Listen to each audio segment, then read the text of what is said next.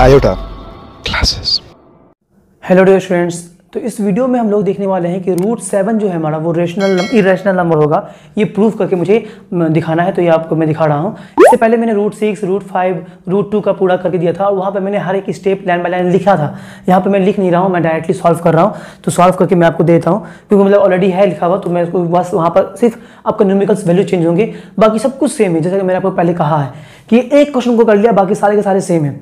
तो आइए मैं जो है अब रूट 7 का आपको जो है दिखाने वाला हूँ कि रूट 7 को कैसे करेंगे हम लोग प्रूफ। और मैंने आपको पहले भी कहा है कि ये सारे के सारे जो थ्योरम है, मतलब कि जो आपको ये हैं, ये प्रूफ जो होंगे हमारे, ये सारे के सारे कॉन्ट्रडिक्शंस मेथड से प्रूफ होंगे। पहले हम लोग सपोज करेंगे और अपने ही सपोजिशन को भी बाद में रॉन्ग प्रूफ कर देंगे। तो देखो स्टूडेंट्स, क्या कर रहे हैं कि हम लोग मान लेते हैं कि लेट कर लेते हैं, late if possible let root 7, मैं रूट 7 का करने वाला हूँ इस वीडियो में। रूट 6 तक जो है लिख करके मैंने दिखाया था, अभी मैं लिख करके नहीं दिखा रहा हूँ, ऑलरेडी लिखा हुआ है। मैं आपको उसमें समझा देता हूँ अच्छी तरीके से कि late if possible let root 7 be a rational number. अगर ऐसा पॉसिबल है तो हम लोग मान लेते हैं कि रूट 7 क्या है, एक रेशनल नंबर है। ये हम लोगों ने मान लिया। Which can be expressed as, जिसको हम लोग एक्सप्रेस कर सकते हैं, लिख सकते हैं ए बाय बी के फॉर्म में। मैं मान लूँ कि rational number A bye B के फॉर्म में ही लिखा होता है। सब चीज सारे क्वेश्चन में आपको ऐसे ही लिखना है। चलिए, तो where A and B are integers, जहाँ की ए एंड बी क्या है हमारा, इंटीजर्स है।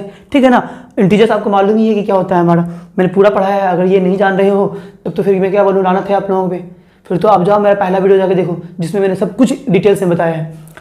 तो उसके बाद क्या है कि आपका and b is not equal to 0, जो b है हमारा वो 0 नहीं होना चाहिए। जाहिर सी बात है कि a बाय b है, अगर b हमारा 0 हो जाएगा तो एनी नंबर बाय 0 वो नॉट डिफाइन हो जाता है ना। तो इसीलिए b 0 नहीं होना चाहिए। एंड b क्या हो सकता है, a and b are also को प्राइम नंबर। को प्राइम नंबर मैंने एक बार बताया था कि को प्राइम नंबर क्या होते हैं, कि ऐसा कोई दो नंबर, कोई भी दो नंबर आपका हो सकता है, ऐसा भी कोई दो नंबर, ऐसा कोई दो नंबर जिसका एचसीएफ क्या आए, 1 आए। एचसीएफ या कॉमन फैक्टर बोलो, वो 1 आना चाहिए। फॉर एग्जाम्पल 6 एंड 7, तो 6 और 7 का जब आप एचसीएफ निकालोगे तो 1 ही आएगा। फॉर एग्जाम्पल और आप ले लो 22 एंड 23, 22 एंड 23, इसका भी जब आप निकालोगे तो 1 ही आएगा आपका एचसीएफ। ठीक है ना, तो आपका जो है वही बोल रहा है कि एचसीएफ हमारा 1 होना चाहिए, या फिर कॉमन फैक्टर 1 होना चाहिए। बात एक ही है, ठीक है, सिर्फ 1 होना चाहिए, 1, इसके अलावा कुछ नहीं आना चाहिए। तो अब देखो, तो फिर अगर रूट 7 हमारा रेशनल नंबर अपन ने माना है, तो रूट 7 को अपन लिख सकते हैं ए बाय बी के फॉर्म में। तो root 7 is equal to A bye B के फॉर्म में लिख दिया। अब इस बी को जब इधर भेजेंगे तो क्या हो जाएगा, हमारा रूट 7 मल्टीप्लाई विथ बी हो जाएगा, ये हो गया। तो यहाँ बचेगा सिर्फ ए। अब क्या करो, दोनों साइड स्क्वायरिंग कर देते हैं। तो ऑन स्क्वायरिंग बोथ साइड, दोनों साइड स्क्वायरिंग कर देते हैं तो क्या होगा, वी गेट। तो हमें क्या मिलता है वो देख लेते हैं। तो देखो, तो यहाँ हो जाएगा हमारा क्या, रूट 7 का स्क्वायर होता है 7, तो ये हो गया 7 B square is equal to, यहाँ भी स्क्वायर डालेंगे तो ए स्क्वायर हो गया। क्लियर है तक? चलिए अब आगे देखते हैं स्टूडेंट। तो देखो ये हो गया, इसको मैं क्वेश्चन 1 मान लेता हूँ कि ये क्वेश्चन 1 हो गया मेरा। अब इस 7 को अगर मैं इधर भेज दूँ, बी स्क्वायर को इधर ही रहने दो, 7 को इधर भेज दूँ, तो क्या हो जाएगा हमारा बी स्क्वायर, है ना, तो डिवाइडेड बाय 7 हो जाएगा। जब ये 7 इधर आएगा तो बाय में आएगा, तो आगे डिवाइडेड बाय 7। ठीक है, चलिए तो हेयर अब देखो यहाँ पर क्या हो रहा है कि आपका ए square is divisible by 7। A square क्या हो रहा है हमारा, 7 से डिविजिबल हो रहा है हमारा, 7 ही, तो ए स्क्वायर क्या हो रहा है हमारा, 7 से डिविजिबल। तो क्यों हो रहा है, क्योंकि यहाँ देखो आपका जो ए स्क्वायर का जो वैल्यू है वो 7 इंटू बिग स्क्वायर, यानी कि 7 के मल्टीपल के फॉर्म में। तो कोई भी नंबर अगर उसके मल्टीपल पे है तो यानी कि वो उससे डिविजिबल भी होगा, ये बात हमेशा ध्यान रखना। तो ये जो ए स्क्वायर है वो 7 से डिविजिबल हो रहा है। और ये थ्योरम हम लोगों ने पढ़ा था कि जब कोई नंबर का स्क्वायर किसी एक प्राइम नंबर से डिविजिबल है तो वो नंबर भी हमारा डिविजिबल होगा। फॉर एग्जांपल अगर 100 10 का स्क्वायर है, तो 100 अगर हमारा 5 से डिविजिबल है तो 100 किसका स्क्वायर है, 10 का, तो 10 भी आपका 5 से डिविजिबल होगा। ये तय है, ये थ्योरम था, मैंने प्रूफ करके दिखाया था। अगर आपने नहीं देखा तो आप जाओ, इसके पहले मैंने थ्योरम भी प्रूफ करवाया है, वो थ्योरम जरूर देखना। चलिए अब तो क्या हो गया हमारा, जब ए स्क्वायर डिविजिबल है 7 से, तो ए इज ऑल्सो डिविजिबल बाय 7, तो ए भी हमारा 7 से डिविजिबल हो जाएगा।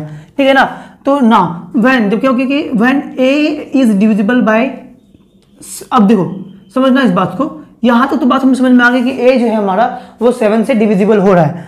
अब हम लोग क्या कर रहे हैं कि व्हेन ए, जब ए जो है हमारा 7 से डिविजिबल हो रहा है, when A is divisible by 7 divided by 7, जब ए को 7 से डिवाइड किया जाता है, कुछ ना कुछ तो क्वेश्चन हमारा आएगा ही ना, जाहिर सी बात है, क्योंकि जब अपन डिवाइड करते हैं तो कुछ ना कुछ तो क्वेश्चन आता है। तो हम लोग मान लेते कि देन मान ले रहे हैं कि क्या, कि we get C as quotient. तो हम लोगों को क्या आ रहा है, सी जो है वो क्वोशंट आ रहा है।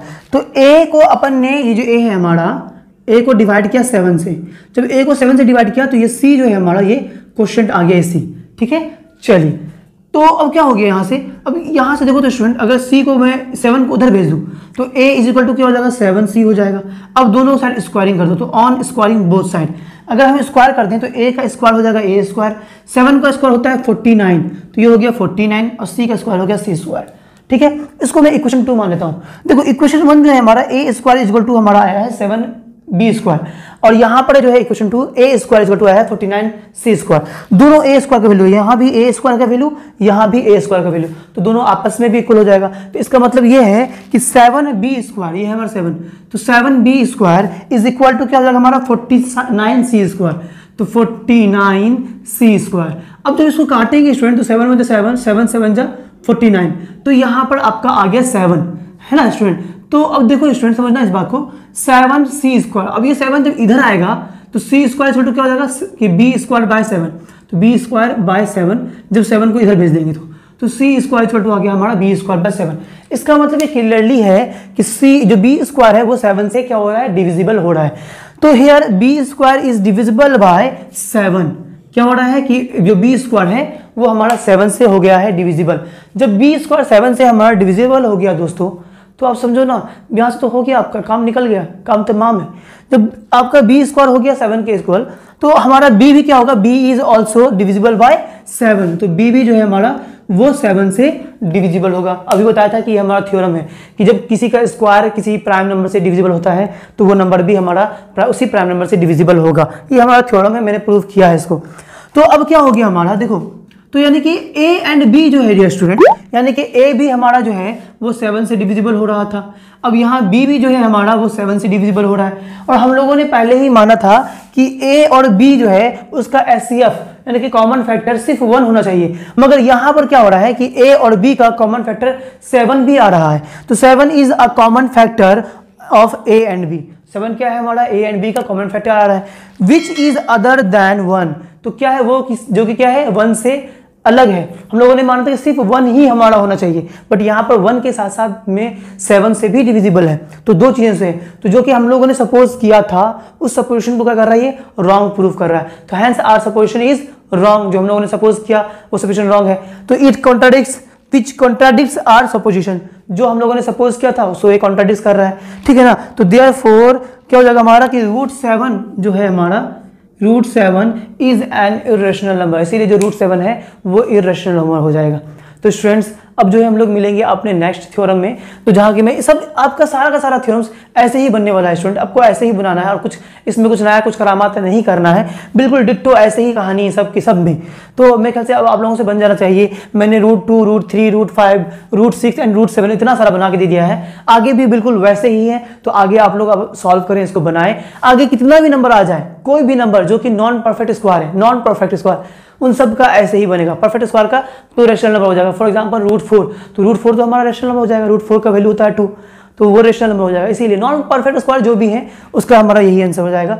तो स्टूडेंट अब जो है इसके बाद का वो आप लोग खुद बनाएं, ये यहाँ तक मैंने लास्ट बना के दिखा दिया आप लोगों को। तो स्टूडेंट अब हम लोग मिलेंगे अपने नेक्स्ट वीडियो में, जहाँ के नेक्स्ट टाइप के क्वेश्चन करेंगे। तब तक के लिए बाय बाय, अल्लाह हाफिज़, दुआ में याद रखना।